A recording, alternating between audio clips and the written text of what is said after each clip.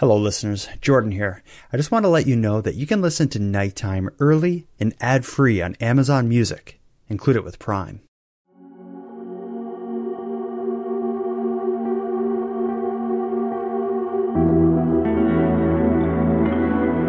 You are tuned to the Nighttime Podcast, focused on the fringe of Canada.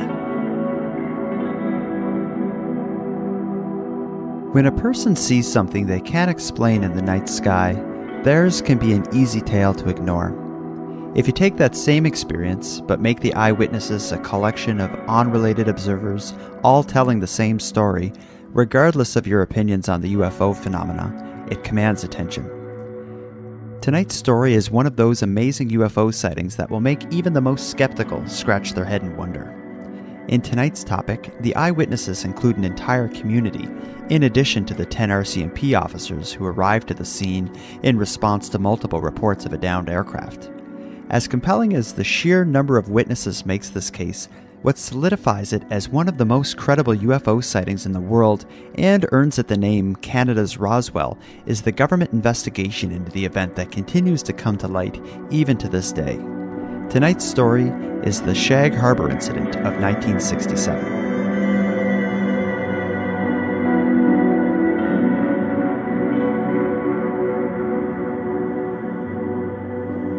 When I decided to begin production of the Nighttime Podcast, I first compiled a list of 50 stories I wanted to share.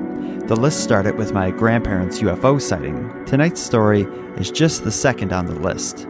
The reason I'm now at episode 22, just getting to the Shag Harbour incident, is because I wanted to take the time to speak with and get to know the key players involved and hopefully provide a respectable telling of this complicated story.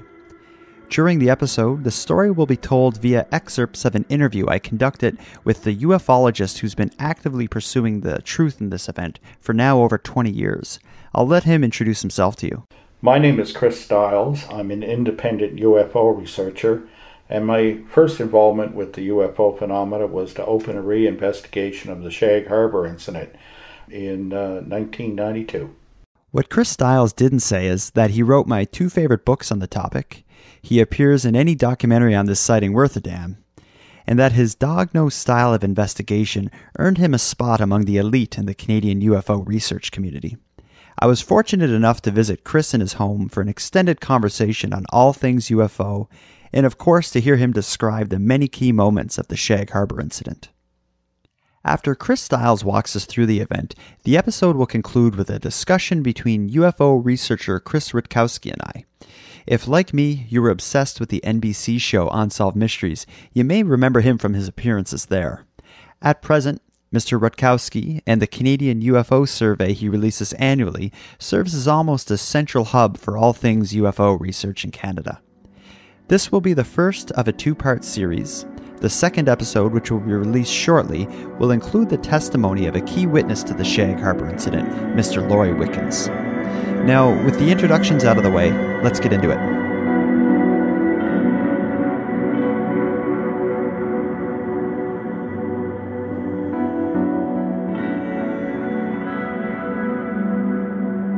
Although the actual incident on Shag Harbour is often discussed as a standalone, isolated event, its story actually begins in the weeks prior. The incident itself is viewed by many ufologists as the climax of a very unusual time in Atlantic Canada's skies. This period, late summer to fall of '67, is known among Canadian UFO enthusiasts as a period of intense UFO activity unequaled at any time in Canada, possibly even in the world. To look back through the historical record, one will see our dark skies have always been active, but without any warning or any obvious reason, the frequency and credibility of these unexplained aerial events increased dramatically and continued to increase over a period of weeks. Although many of the reports are of those single witness anecdotal type reports I mentioned earlier, collectively they carry a heavy weight. It's in the days just preceding Shag Harbour where the most puzzling and most credible reports were heard. One such report was by Air Canada pilot Pierre Charbonneau, who was en route to Toronto from the Halifax International Airport. He was seated in the cockpit just after dusk when he noticed a brilliantly lit, rectangular object approach his aircraft and fly parallel alongside it. He immediately pointed it out to his co-pilot, Bob Ralph, who also observed the object and the string of smaller lights that trailed behind it, kind of like the tail of a kite. As they watched the object, there was what appeared to be a large explosion that surrounded it, although they didn't hear a sound. The object and its trailing lights seemed to come to a complete stop and remain stationary within the cloud that formed around the explosion. The two pilots watched it for a few minutes until the object and the cloud that surrounded it slowly passed out of sight behind their aircraft. The night of October 4th, 1967, is when the activity really hit its fever pitch. As reports began to pour in from all across the province of Nova Scotia, it became apparent that something special was happening in the skies. When I spoke with Chris Stiles, he described what many now call the Night of the UFOs. In this clip, he'll also reflect on the sighting he experienced that night as a 12-year-old boy on the Dartmouth waterfront. Here's some of what Chris had to say about it. Many UFO researchers view this as a sort of mini flap period, a time of frequent and intense UFO activity, and amongst a lot of local researchers, it's often referred to as the Night of the UFOs, and that fits within a week, and in fact perhaps a month of heightened activity. Sightings were extant over the whole province, and there was a certain commonality of sightings. There were many orange spheres seen, often referred to as orbs, often featureless things. There were some exotic craft seen, 3 sections, lozenge-shaped sort of craft. They were seen around Metro and the Bedford area, large UFOs, mothership types, and of course series of flashing lights where people weren't sure they were seeing a solid object, but perhaps what I like to think of as a soft UFO, and everything in between. I understand you had a personal experience during this. Well, seeing is believing, and one of the things that has made the phenomena, even before I became involved in it, pertinent to me was a personal sighting that stems from the same night as the Shag Harbour incident in Dartmouth, Nova Scotia. Can you describe that? Well, what I saw, Jordan, was basically a featureless sphere, but it wasn't small, it was large. It would have been perhaps 60 feet through on the axis, which is quite a large orb. It was absolutely featureless, glowed a dull orange, and it appeared to be the best way I can describe is the color or hue is that of when you put iron in a fire when it first begins to glow. Now, I was hardly the only one to see this. It was reported in the Halifax Herald and was seen from people on the McDonald Bridge and on the ferry. I watched it kind of trace the shoreline of the Dartmouth Cove area before it headed out to sea and gained altitude. And the thing is, when I saw this, it was it left an impression that never goes away. With it now established that the evening sky was certainly unique on October 4th of 67, we begin to approach the climax of this rapidly building aerial activity. It is at this point in our story that we make our way to sleepy Shag Harbour, Nova Scotia. As the night of the UFOs approaches its conclusion, it has one final spectacle in store for us. I'll cut to an excerpt of my conversation with Chris Stiles, where he sets the stage nicely and describes the first moments of the Shag Harbour incident. Well, Shag Harbour is a fishing village, plain, pure, and simple. It's on the coast, of course. You're looking out into the Gulf of Maine, and there was less lighting on the roads in those days, and all these things kind of play into the sighting being so noticed. On the night of October the 4th, 67, the moon had set by the time of the sighting, and the atmospheric conditions were absolutely perfect for observation. You know, what you call a very transparent sky. Things seemed to start around 11:20 p.m. local time. The moon had set. It's very dark out. It's a fishing village. Not many people are up. There's little lighting on the road. So if you are awake and outside driving around, having a walk, taking your dog out, whatever, and you looked up, you would have noticed what was going on in the sky. And what was going on, what people were seeing who looked up, was that there was a series of lights that first flew in from an easterly direction. And what they saw was 4 lights that flashed in sequence, and they had an unusual pattern.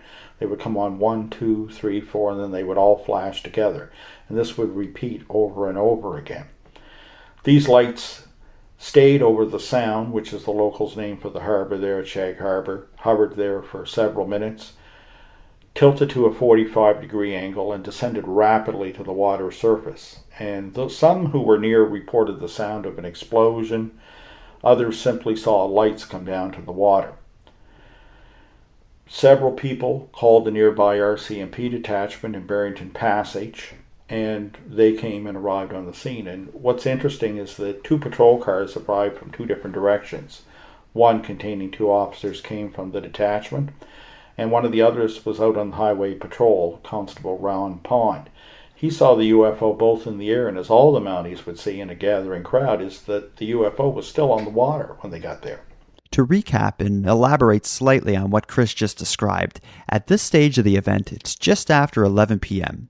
Multiple people in the Shag Harbour area witness a line of lights traveling across the sky at a fairly low altitude. The lights are said to have been slowly blinking on and off one at a time, not unlike the lights on the wing of an airplane. As the lights traveled towards the harbour, they descended rapidly, ultimately crashing into the dark waters. As the first call came into the local RCMP, it was to report a crashed aircraft. The telephone operator responded by asking the caller, Mr. Laurie Wickens, if he had been drinking. But as the telephone lines quickly became flooded with other calls reporting the exact same thing, every officer in the area was sent to the scene. As the officers arrived to the shoreline, they were met by a growing crowd of witnesses, including that original caller, Laurie Wickens. As they all stood together looking out into the harbour, they all agreed on one thing. There was certainly something illuminated on the harbour, and it appeared to be sinking. Chris will pick up from there. It no longer looked like 4 flashing lights, but simply a pale yellow dome of light moving out. Some believe it was moving under its own power. Others say just probably floating in the ebb tide. They watched it for several minutes, and the RCMP commandeered 2 local boats, which men were on the outside of the tie, well equipped. And these were boats that, had radar and, were well equipped. As they were sailing toward the UFO, the light extinguished or went out before they could reach it. And when they get to the last known surface position, they find something very odd. They find a streak of yellow foam, and this is dense foam that's still welling to the surface. And by the time they get to it, it's estimated to be about 80 feet wide and a half mile in length. And it was described as yellowish, sparkling. Some of them say it smelt of sulfur, some say it had no odor. But all the men agreed that were there at this time was that it was not normal tidal foam. It eventually broke up in the ebbing tide. The men searched at that last known surface position until about 3 a.m. They were augmented by the Coast Guard, which came from nearby Clark's Harbour. The search was called off at 3 a.m. and resumed at first light. Yeah, this was a search for survivors of an airplane crash is what they're expecting at this point. Yes, well now we come up to one of the key features of this case that makes it quite significant, is that one of the things that's unusual here is that no one reported a UFO. Like I say, 7 people called right away. In fact, the first witness, who you have dealt with, Laurie Wickens, local fisherman, they questioned his veracity when he first reported it, but very quickly 6 others called in. And the other witnesses were at different vantage points. Some were on Bear Point Road, Maggie Guerin's Point, seeing it, and all reported either 4 lights or 3, depending on their angle of view. Now, everybody that called was quite excited to report the UFO, and again, no one called it a UFO. They called simply to say, we've seen lights go into the harbor. We think there's been a plane crash. No one reported a UFO. And it's even more significant when that label was eventually hung on it by the next day by the authorities, the RCMP, who were re-questioning witnesses or touching base or gathering further information. At the time when this thing entered the water and when it disappeared, submerged, whichever, they were also, of course, in contact with 2 nearby bases. Canadian Forces stationed Barrington at Bacaro, which was a NORAD radar facility, and the top secret base, Canada's most secret base at the time, Canadian Forces Station Shelburne. Shelburne was the coordination center for submarine detection for the whole Atlantic. At the time, it was a shared facility with the U.S. Navy, 50% staffed by either. And after communicating with these 2 bases and the Rescue Coordination Center in Halifax, A picture was starting to emerge, and by the next morning, authorities, the RCMP certainly, spokesmen in Ottawa, were referring to this as a UFO case. No missing or late aircraft, and no explanation forthcoming. With the mysterious light now completely dissolved below a harbour covered in unusually thick foam, and with no sign of aircraft debris on the surface, the search is suspended until sunrise. As the emergency responders and the crowd of puzzled onlookers return to their homes, all scratching their respective heads, the events during the night of the Shag Harbour incident have concluded.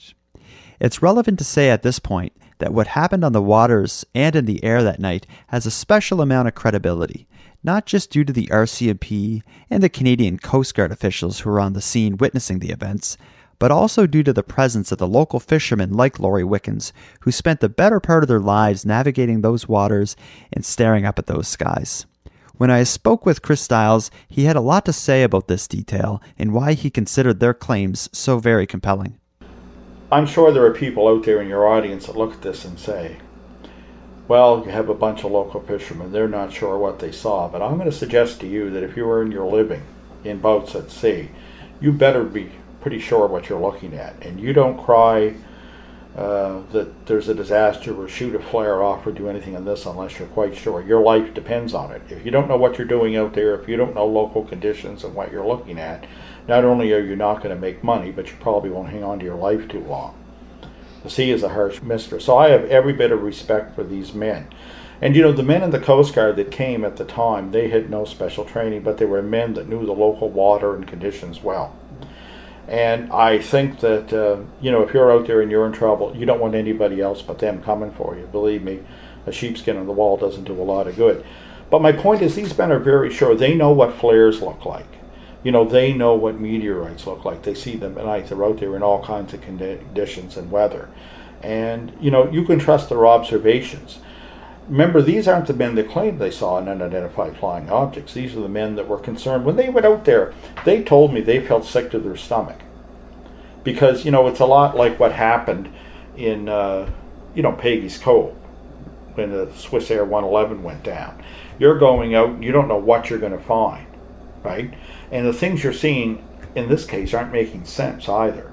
So as the information's coming in, there's an emotional reaction, right? Nobody here was trying to bring attention to themselves and glory. They're just struggling to understand what's unfolding before them. And they're getting strange messages. And when they do get the first few answers from authorities, it's not anything they expected to hear. But, as no aircraft become missing or late, the list of what's left becomes quite short. And when they start hearing unidentified flying object, many of them were reluctant to believe it. With the bizarre night behind them, the majority of the witnesses, including Laurie Wickens and the fishermen Chris had just described, all gather at the shoreline of Shag Harbour awaiting the return of the RCMP and the Coast Guard. It wouldn't be long before the authorities would return with a team of divers to search the bottom of the harbour. I'll cut back to Chris and allow him to discuss the events of that next morning. Well, the people were around the shoreline the next day, and there are some old photos of all the old 60 cars sitting there watching the effort. The RCMP went back the next day with the Coast Guard Lifeboat 101 from Clark's Harbour, and they took a look. Laurie Wickens and other witnesses, were back on the boat, like Norm Smith, and they were looking around trying to figure what was going on. A preliminary look was done with RCMP divers who found nothing. Eventually, like I say, the fleet diving unit arrived, and they were in the water by noon of Friday. And each day they dove to last light, so they had all day Saturday and Sunday from first light to last light. They did grid patterns, and according to the military telexes I had, eventually they searched an area that would have measured 1.5 miles by a mile, like a large rectangle. And according to them, they found absolutely nothing of interest. On Sunday evening, which would have been, the 8th, that's it. They pulled the plug on it. The next morning there's a press release, which picked up in the newspaper, saying that there was no results of the search effort. Don't know what it was. Guess it was one of those things. And being Nova Scotia, most people went home and made a sandwich and forgot about it. With the divers concluding their investigation and reporting nothing of note on the harbour floor, the crowd of onlookers disperse. The story, however, would continue in the local papers over the coming days. In fact, the story of the media's handling of the Shag Harbour incident could be its own episode of the Nighttime Podcast. I'll let Chris Stiles walk us through that. Because there's a bit of a story with the media that's interesting. Eventually it does come to their attention. The lead is handed to Ray McLeod, who's a staff reporter at the time.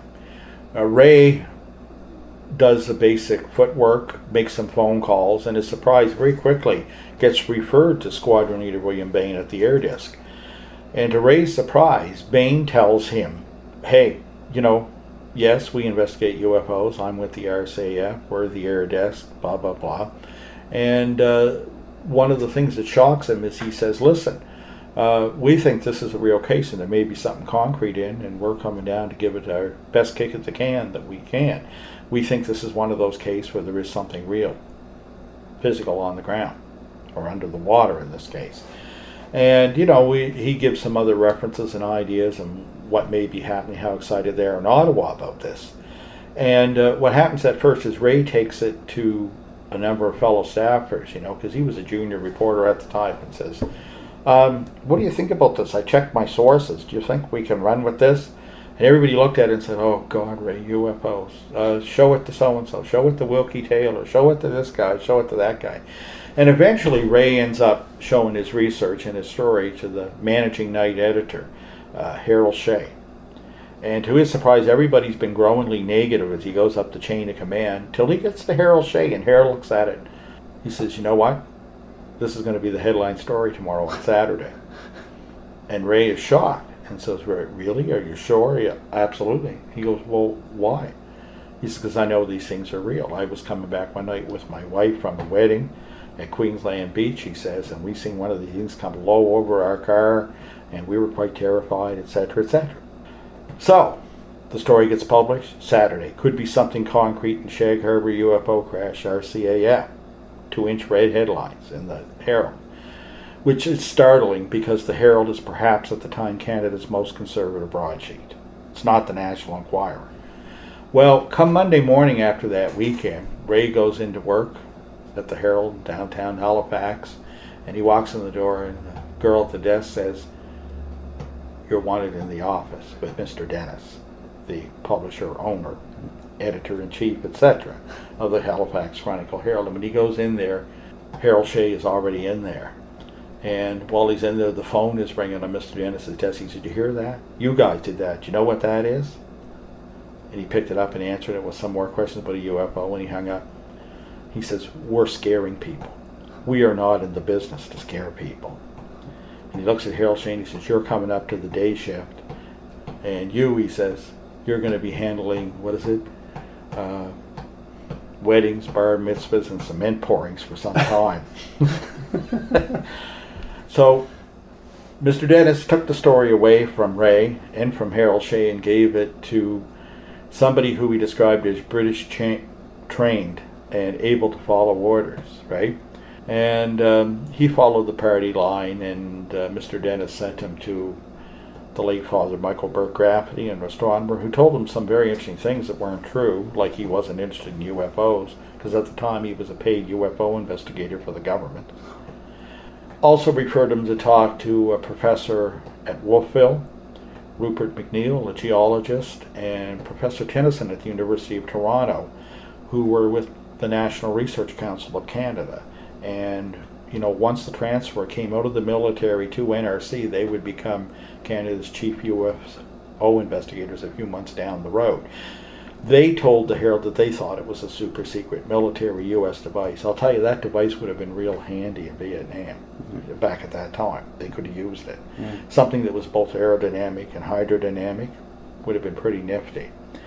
Despite the media uncovering evidence that the government was taking their investigation into the event seriously, as the story finishes making its rounds through the local papers, the attention paid to the Shag Harbour incident dissolves. This isn't the end of the story, however. Things will pick up again the next weekend with another strange event, one that many UFO theorists believe to be the sighting of whatever crashed into the water that night, slowly exiting the harbour and flying off to wherever it came from. Chris will explain these events and describe some of his investigation into the Shag Harbour incident now. 1 week later to the hour, In Shag Harbour, again, you have two sets of lights, but this time they're coming up out of the water of the Sound. Actually, a little farther, probably toward the Shag Harbour Rip, as it's known. And they come up, and these lights are seen by a local family known as the Camerons. And the whole family comes out and watches these things. They first thought something was unusual because it interfered with their television. They were watching. They went outside, and again you had a series of 4 lights. One of them yellow, one of them red, emerge out of the water and fly away out to the Gulf of Maine. This one also was reported to RCMP, and they came in and did an investigation.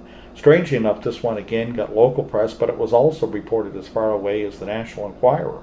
You see, the Shag Harbour investigation kind of eclipsed all these other sightings because people thought they'd seen something come down and hit the water, and there was a military follow-up investigation. And even though it was canceled, some people thought there's more to it. And if the Navy is, they say, a lot of the local people who are interviewed say, well, if the Navy really found something, they probably couldn't say anyway. Then you have this sighting a week later, known as the Cameron sighting. But even that's not the end of it. Because a month later, on November the 2nd, something strange occurs in the media again. In every newspaper in Nova Scotia, you have, in some cases on the front page, an appeal, and it says, military wants UFOs reported. And this story and the basic explanation of how to do that properly is attributable to the author of this, which is Major Victor Eldridge. Major Eldridge at the time was the executive officer at Canadian Forces Station Barrington and Back Row. He also served as a sort of stringer for all military reports to the weekly newspapers. Very unusual a month later to have this. An interesting side note to this is the years later when I was finding the initial eyewitnesses, people such as Laurie, the 3 Mounties, etc. One of the people I decided to speak to was Major Eldridge. And when I tracked him down and I called to ask him about what he remembered about the Shag Harbors, and he didn't seem to know what I was talking about. And when I went to explain it to him, he said, oh, well, there was lots of crazy things happening then. And I said, well, let me read from your story and that. And he says, well, what is it you're trying to do? And I said, well, I'm just trying to get to the truth of this. Well, he says, I can assure you it was nothing. I said, well, how can you do that? You just told me a while ago you did not remember it, and now you're certain it was nothing. And there's a long pause, so I gave a little push and said, well, sir, I said I was hoping not have to resort to speculation as to your role in this. And he said, you should be very careful. I just have to make one call. And there was a very threatening thing after that. This is the only time this ever happened. Now, I attribute to this to just an overzealous individual who, took his duty very seriously. Because I have to say at this point, at a later date, I spoke to a later commanding officer of the base who, along with me and Don Ledger on similar cases on that period, was very helpful. But it does make you wonder, if they were through with the case, why a month later they were appealing all over Nova Scotia for information. They may have ended the underwater search. They had not ended the investigation.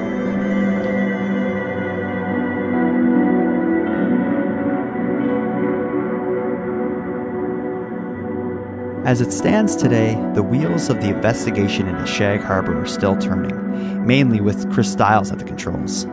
When I visited him at his home, he had countless boxes of government documents related to this event. Hopefully, there's enough to fill another of his great books. As far as what happened that night, and the weeks before and after it, it's anyone's guess. One thing is certain though, and that is that something happened. I'll conclude this episode with a discussion on the broader topic of UFO activity in Canada with the man that all other ufologists report to. With over 30 years of research into the UFO phenomenon and 10 published books on the topic, Chris Rutkowski has taken it upon himself to collect, compile, and analyze the information contained in all Canadian UFO sightings. I spoke to Chris recently about UFO sightings in Canada, and of course about the Shag Harbour incident and its significance.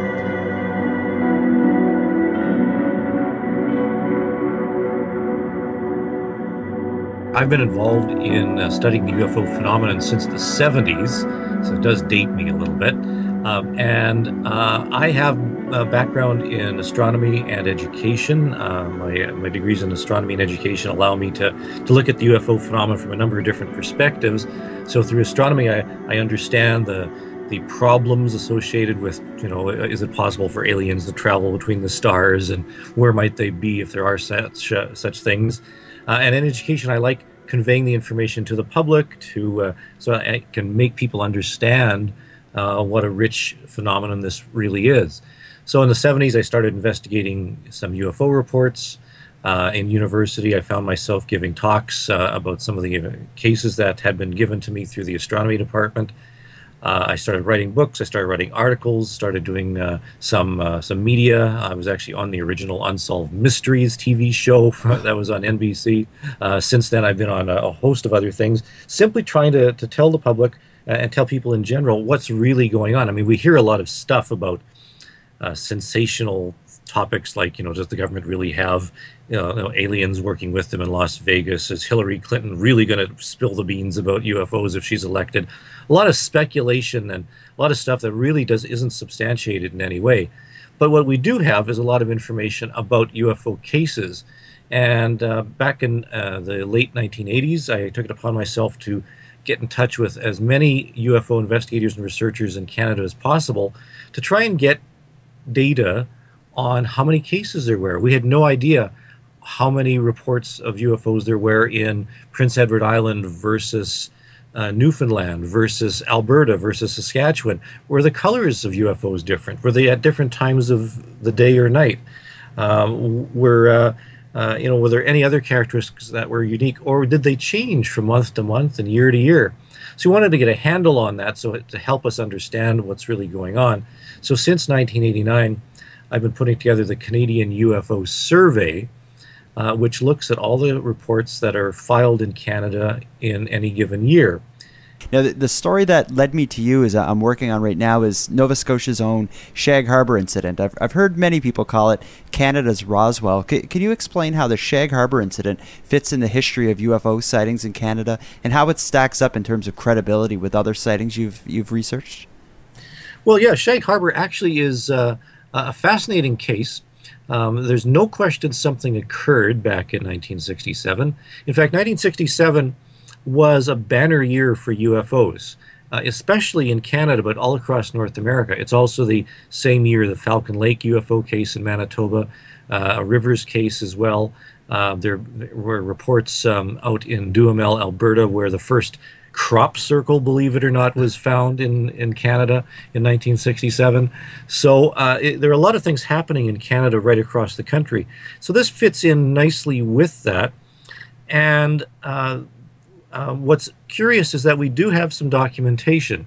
Now, there's not a lot of documentation, though it's described as Canada's Roswell. It's actually a little bit better than Roswell, because Roswell, we actually don't have documentation that a UFO was actually seen and something was found after it had passed through. Roswell, the American government and the military has always insisted that nothing happened, that there was nothing to worry about.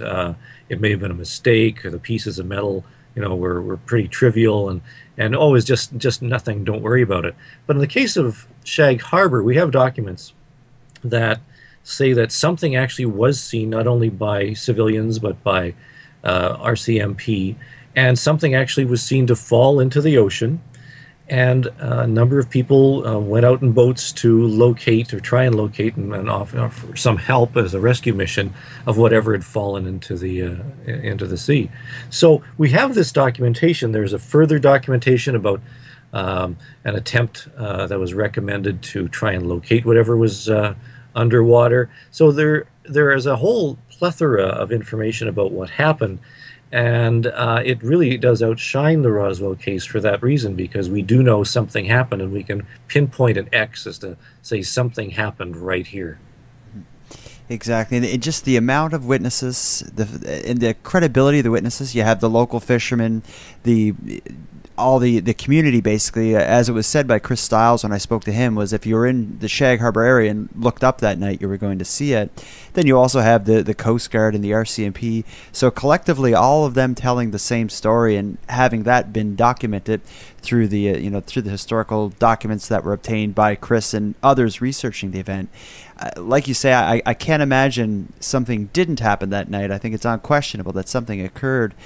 As far as any theory on what it could have been, can you think of anything without jumping to an alien craft crashing into the harbor? Can you think of any other explanation as what that could have been, or have you heard any theories on this?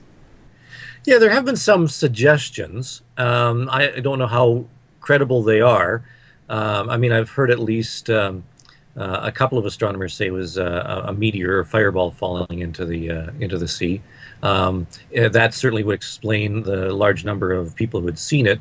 It wouldn't explain the large sploosh and this greenish ring that was found on the ocean when boats had gone out to see it. I mean, there are some possibilities, but the other explanation that I haven't heard a lot of description of recently is something I suspect might have something going for it. Is a drop of a Corona satellite film canister. Now, this was a very highly classified program that, in fact, wasn't even released to the public until 1995. So we're talking 30 years after the fact, where during the Cold War, the United States was using satellites and high-altitude balloons and things like that to take photographs over Russia and places of interest. And then as the orbit continued over North America, it would pass directly over eastern Canada, and film canisters would be released from the satellite or high-altitude vehicle and drop down where they would be retrieved in air, ideally, or in some cases actually dropped right into the ocean and retrieved by submarine. Now, this, of course, makes a lot of sense if in context of Shag Harbour, because we do know there was a U.S. Navy base near there. We do know there was underwater activity that people had reported seeing, U.S. Navy vessels and so forth, frogmen, and all sorts of wild stories. So it could have been that, although we simply won't have any information, especially something so highly classified. A lot of the records, I'm sure, have been destroyed by now. But what we do know is that this was an actual project that was dropping things into the ocean in that area. That's the only explanation I can come up with, other than something else otherworldly.